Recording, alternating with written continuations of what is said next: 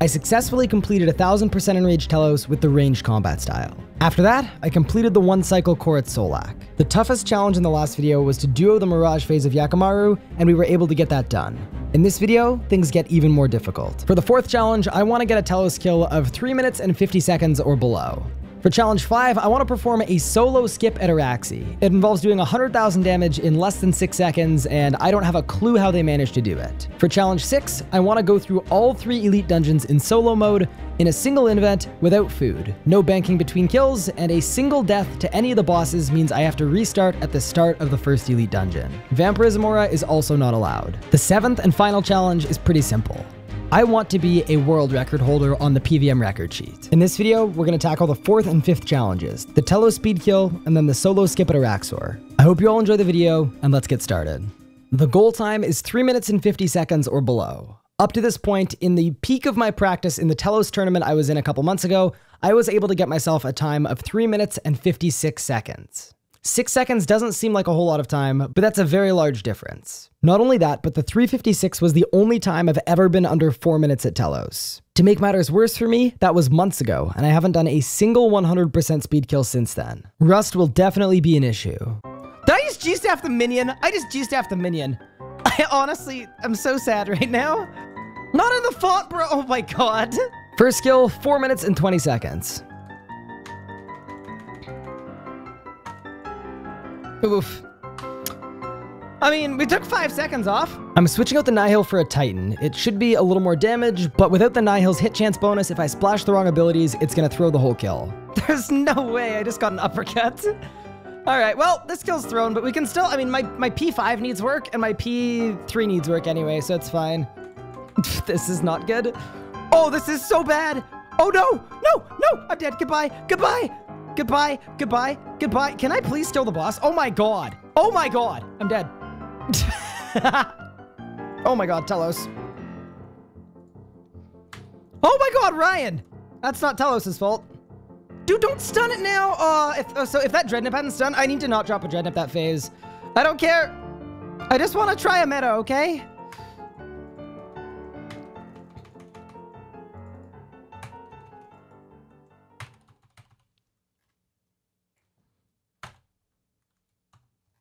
Oh, that helps so much. Oh my goodness. Okay. 409. That's, I mean, it's still not fast, but it's better than previous ones this hour, so I'll take it. It's progress.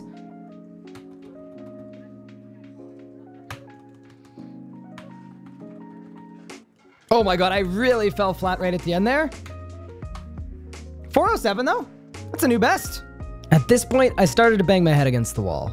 I just wasn't getting faster times, and I wasn't even able to beat my previous personal record of 3:56 from a couple months back. I'd have a couple really good phases where it was looking really promising, and then I'd throw one single phase by 5 or 10 seconds and I would lose the kill. If you added up all of my best phases, we'd be well under 3 minutes and 50 seconds, but I just couldn't put it all together. I wasn't consistent enough, and I decided to do something a little unconventional. See, melee has always been my best combat style, and a lot of people say that magic is better for sustained DPS and melee is better for burst damage.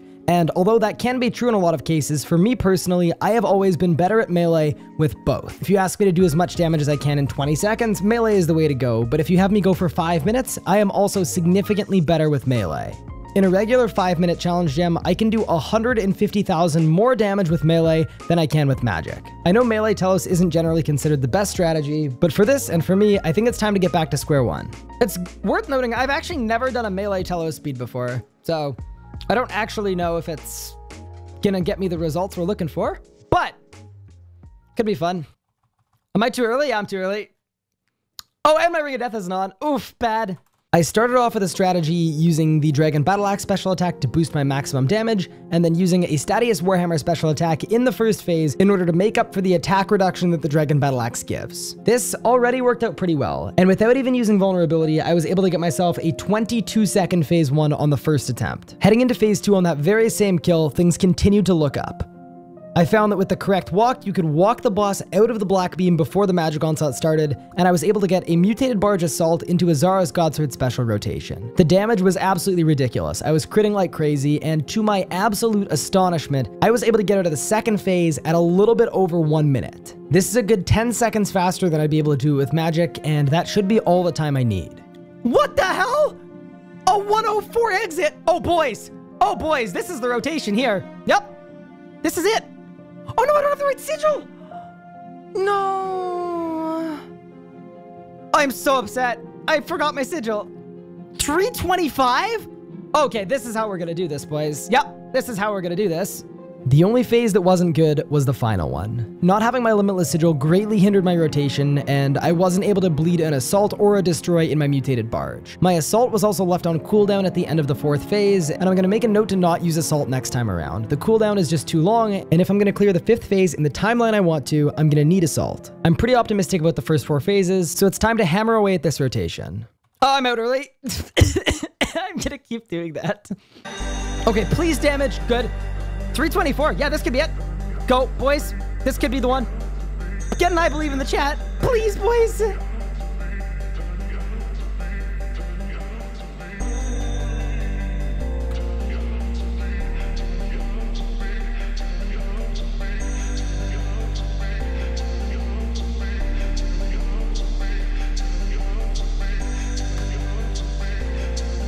I splashed right at the end.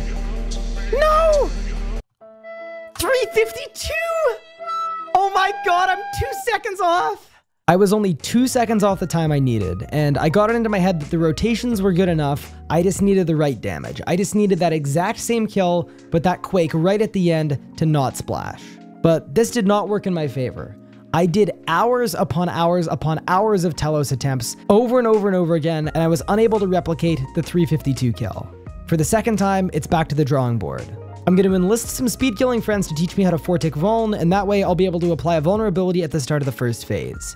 I'm also not going to be using a Dragon Battle Axe special attack, as it's going to make me splash too much. I've already been at this for over 5 hours, and it's time to get it done.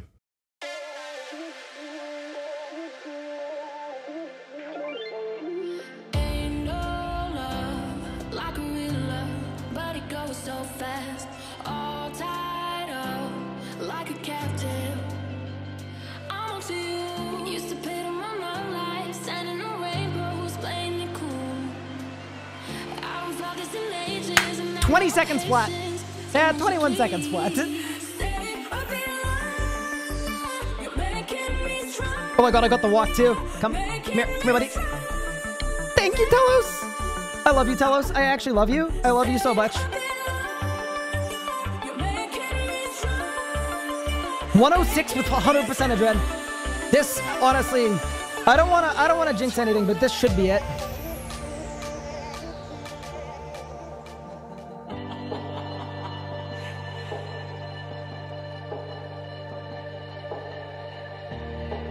$136. Okay. Focus, Ryan. Laser focus, boys. Laser focus, boys. Come on. Okay, that wasn't charging. Okay, I lost a second there. That's okay.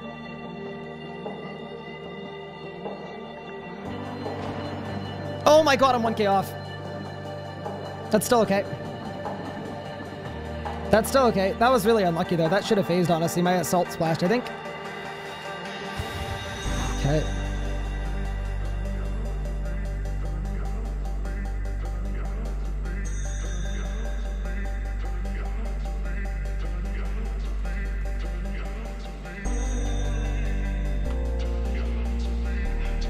Telos, I actually hate you.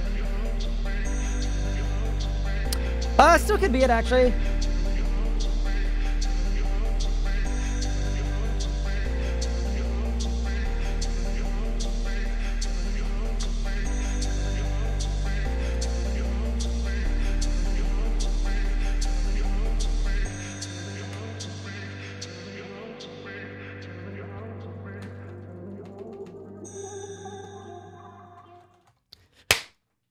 $350. $350. Oh my god. No! It still counts. It still counts. That's a 350. Well, that's 8 hours of my life I'm never getting back. And honestly, looking at the clip, I was pretty lucky to even get a 350. I cleared that P5 in about 11 seconds, and I wasted so much time on that phase 4. Almost through it, but I'm glad it's over with. Unfortunately, things aren't about to get any easier. It's time to take on my most difficult challenge yet, the solo skip at araxxi. Phase 2 of araxxor has 100,000 life points, and Phase 3 also has 100,000 life points. If you instantly run and skip Phase 2 by going into Phase 3, the boss will have 100,000 life points on the HP bar, but as you deal damage, the boss will heal 100,000 additional life points. This way, there's no way to actually skip the damage on Phase 2. Or is there? The leftover life points from Phase 2 end up added to araxxor's life points after about 5 seconds, which means in order to get this skip, I need to deal 100,000 damage in 5 seconds flat. If I can do this, I only have to deal 100,000 life points and I'll be able to insta-phase to araxxi. Here's what I'm going to need in order to pull this off. I'm going to need to learn how to stall a storm shard on a dummy outside of the araxxite layer and then apply it to the boss when he spawns. If I can do this, I'll be able to get 3 shards on the boss while the web is burning instead of 2. This will give me about 5,000 extra damage when I shatter. Secondly, I'm going to need to charge up my mutated barge on a dummy down the path. After that, I'm going to have to stall the assault ability on araxxor, and then with perfect timing, I should be able to attack araxxor with an assault and a destroy at the same time. Follow that up with a shatter, and with the right damage output, I should be able to have this. Okay. Good thing YouTube has slow-mo playback. Stalling a storm shard is really weird. I'm going to use storm shards on the dummy, but I'm not going to let my character run up to the dummy to cast it. Then I'm going to enter the araxxi layer, and I'm going to stay in combat by using bladed dive. Use anything other than bladed dive, and this won't work. Once araxxor spawns, I'm going to click on araxxor out of melee range, and then I'm going to click vulnerability with runes. For whatever reason, the storm shard that I stalled on the dummy will then be placed on araxxor. Don't know why it works, but it works. My Zerk is already gone. And I didn't stall my assault correctly. That's fine. No, that's... No! Alright. That was, honestly, that was the best one yet, though. That was definitely the best one yet. That's not good.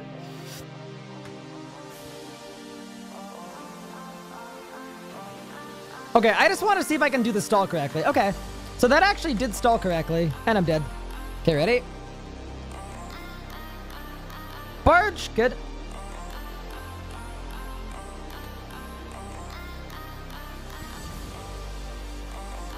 Yeah. That was kind of what it's supposed to look like. Kind of. 2. 15K? Oh my god. Okay, okay. So that was definitely something there. That was better.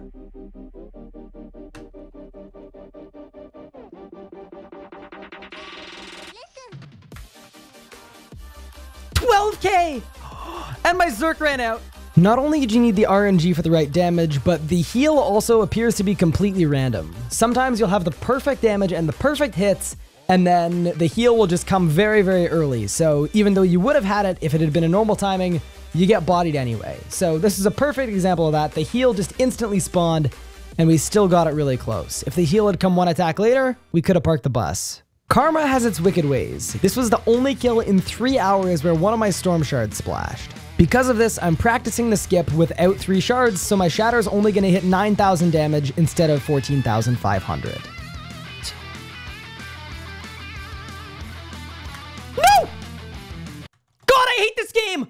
The one time I miss a shard, that would have been it. Just freaking kill me. Just kill me. Just freaking kill me! And kill me the boss did. Until the next day, when it finally happened.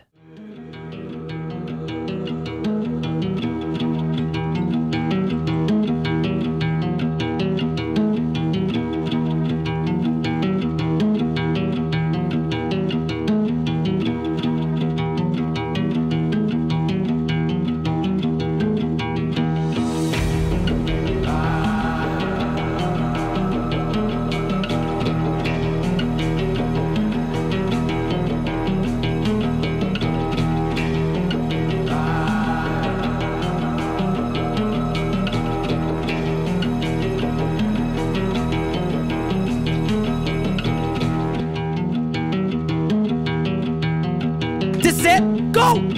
Yes! Let's go! Oh my god, I did it! I freaking did it!